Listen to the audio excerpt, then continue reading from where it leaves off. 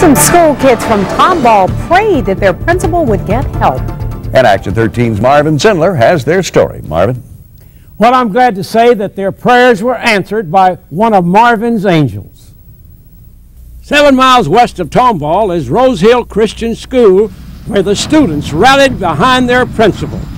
And those youngsters did rally behind their principal because they sent me dozens of letters from the 1st grade through the 6th. And I can tell you they wanted something done for their principal. I wanted you to hear from the kids themselves, so I went into one of their classrooms. Welcome, Mr. Zindler. Samson is a 4th grader. Dear Mr. Marvin Zindler, could you help our principal, Mr. Cox, because he has to go around wearing a patch. Our whole school would like it if you could give him a new eye. He gets called a pirate with the patch on. Our school is praying. Mary Grace is a 3rd grader. He is a great principal. He is funny. He smiles a lot. So I would like to ask you a little favor. Would you give Mr. Cox a new eye? John Cox accidentally shot himself in the eye with a plastic dart gun when he was 6 years old and lost his sight. Well, last month his eye became infected. And I took the false eye or prosthesis out to try to get it to heal. I went to a specialist, and the prosthesis is ruined. It's worn out. Cox is new at the school, and his insurance hasn't come through yet. With a family of his own to support, a prosthesis is expensive. The money is not there right now, no, sir. I asked Marvin's angel, eye surgeon Dr. Marc Longo, to look at the letters. I've read those letters from those students, and I'd be more than happy. It'd be a privilege to help them. Yes, the youngsters' prayers have been answered. The students here are wonderful. I am blessed to be here where I am now. Well, I guess I have to say that out of the mouths of babes come pearls of wisdom, and thanks to the kids for writing, and thanks to Marvin's angel, Dr. Marc Longo, for helping their principal. Marvin Zindler, Eyewitness News. Good story. Good And story. Thank you. wonderful Thanks. kids. Yeah, really. Thanks. A little boy used to be made fun of by other kids at school. That was until Action 13's Marvin Zindler stepped in. Marvin? Well, what a difference a few years make. Take a look at this youngster then and now. See this little fellow leading the parade down the hall? It was just 3 years ago. This little fellow really had a problem. But now, how do you feel? Fine. You may recall that Travis, then 4, had a tumor removed from behind his eye. The operation left his eye without sight, painful and droopy. The other kids poked fun of him. They point and they gawk. Typical kids. There was no more money for help. Eye surgeon Dr. Marc Longo remembers the day I brought Travis to see him. Well, Marvin, when you brought him to me, it was just after he had a tumor removed from behind his eye. We ended up having to remove the eye, then fit him with a false eye, and finally lift his eyelid. He ended up doing very well, had a very good post-operative recovery. Today, Travis is doing great. How's he been around the house, Dad? Oh, he has been just great. Super. Does he have any problems at school at all? Not that we're aware of. He don't say anything about it at school. He just goes to school. How about it, pal? Are you glad you had that eye put in? Yes, sir. What do you want to be when you grow up? A singer. Let's hear what you're going to sing. I'm proud to be American, but at least I know I'm free. Now that was good. And we are very proud of Travis. Well, Dr. Marc Longo is one of Marvin's angels and has been for a long time. And I want to thank him for the work he's done on little Travis.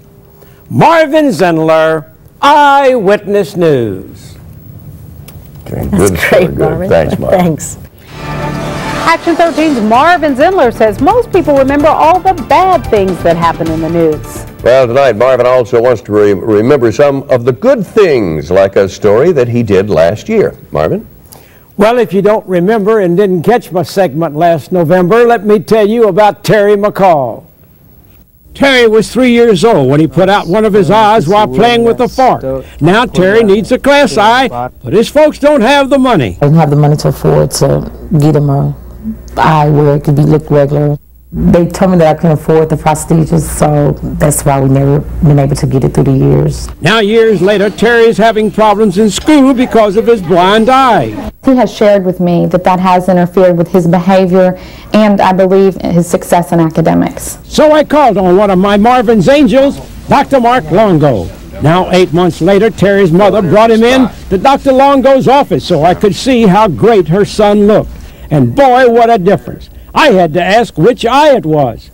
See the before, and now look at the after. I removed his eyeball, put in an implant, and then sent him to the ocularist, and then they made a prosthetic and put a prosthetic in to open the eye up. I'm excited because it looks nice. You know, it was closing at first, and he looked kind of abnormal, but now it's normal, and his smile is more, you know, exciting.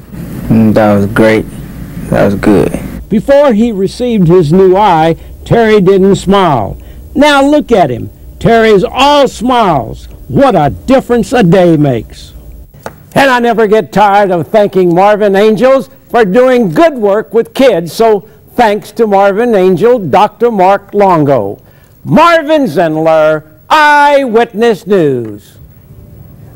Very good. Good story, Marvin. Thanks. A 13-year-old boy has been waiting a decade for some help. Well, Action 13's Marvin Zindler got involved, and now help is on the way. Marvin? Well, yes, help is coming in the form of one of Marvin's angels. Terry McCall is an 8th grader at Creekside School in League City. Terry's assistant principal wrote that she felt Terry could be helped by one of Marvin's angels. Well, when Terry was 3, he lost his eye while playing with the fork. I was playing on a piece of wood and it got stuck, and I pulled it out and it hit me in the bottom, like right there. Mrs. Bell, what does the doctors tell you about Terry? They did 3 surgeries on him, and they told me that he would not be able to see again out of the eye. I asked assistant principal Mandy Kyle if Terry has problems because of his eye. Yes, he has shared with me that that has interfered with his behavior and, I believe, his success in academics. I didn't have the money to afford to get him a eye where it could be look regular. They told me that I couldn't afford the prosthesis, so that's why we never been able to get it through the years. I did call in one of Marvin's angels to take care of Terry, eye surgeon Dr. Marc Longo.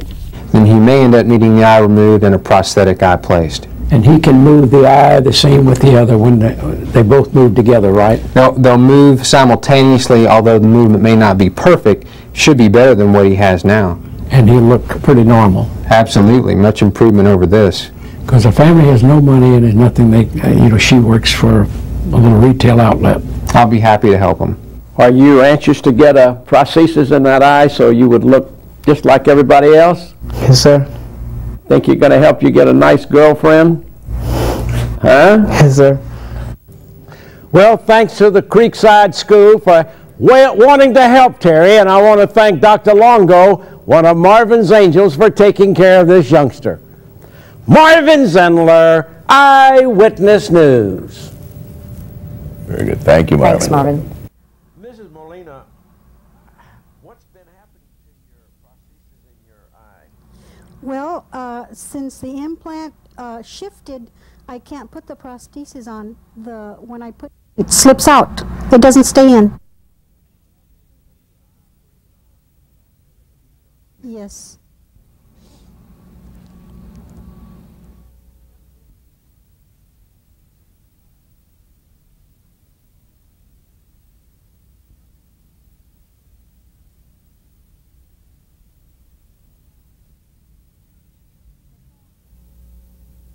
That's all. Soreness if you take it from here. And put your levator resection on him, and what we did was shorten his muscle, and he should be ready. She required approximately 4 surgeries to rebuild the eye socket and get the tissue to where it would hold a false eye again. How does it feel? Very good. Doesn't hurt at all. No pain? No pain. And so now you're going to be able to go about your business, about my and business.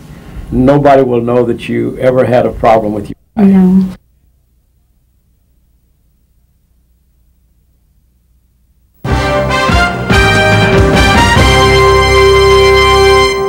Teachers in a Baytown school come to the aid of a student. They brought in Action 13's Marvin Zindler to cut through some red tape. Marvin? A handicapped 11-year-old youngster from the West Indies can sing up a storm, but unfortunately needs extensive medical care.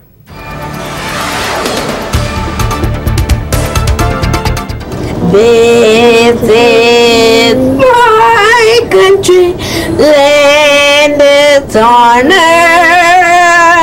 Antoine Harris and his classmates at Baytown's Crockett Elementary School are rehearsing for this week's Veterans Day program at school. Principal Betty O'Sullivan. He is such a special student to our campus. He's captured our hearts, and he sings like an angel. The 11-year-old is a handicapped student in teacher Holly Avanta's life skills class. Antoine's an excellent student. He works very hard for me. Antoine has a myriad of medical problems, including a major problem with his eyes. How many operations has your son had? Antoine had 4 operations, and from birth to 2 years. 2 years, 4 operations. The family's from the West Indies. His mother has a green card and works in a school cafeteria. She can't afford the extensive medical help Antoine needs and can't get her son approved for county medical care. Because I wanted the gold card if in case he falls sick, because sometimes he's having seizures.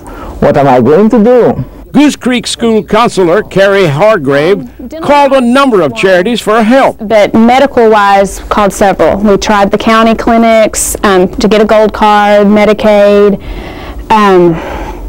different other charitable organizations, and every time we got the same response. Not a citizen, there's nothing we can do. Wait just a minute. Even though this family is here legally, what does being a citizen have to do with getting charity help? Well, I called on a man who really will provide charity care when I bring him a youngster in need. Eye surgeon Dr. Marc Longo. I went over Antoine's problems. I think he's got more problems with his eyes, even though he has really serious other problems. Any way that you can help him? Sure, Marvin. I believe that I can examine him and then possibly refer him to a pediatric neurologist or a neurosurgeon, depending on what problems he has. Do you think there's a chance to help him see? And I believe there are some things we can do to help him. Antoine also has painful cavities. I asked children's dentist Dr. Mark Erbach, who agreed to provide dental care, and he steadily agreed to help. Everyone was glad that help finally was on the way.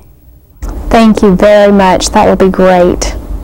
Well, Dr. Marc Longo is one of Marvin's angels, and so is Dr. Mark Erbach. I can't pronounce those names.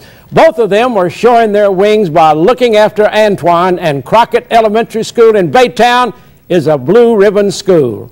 Marvin Zindler, Eyewitness News. Very good. Thank you, Marvin. Thanks, Marvin.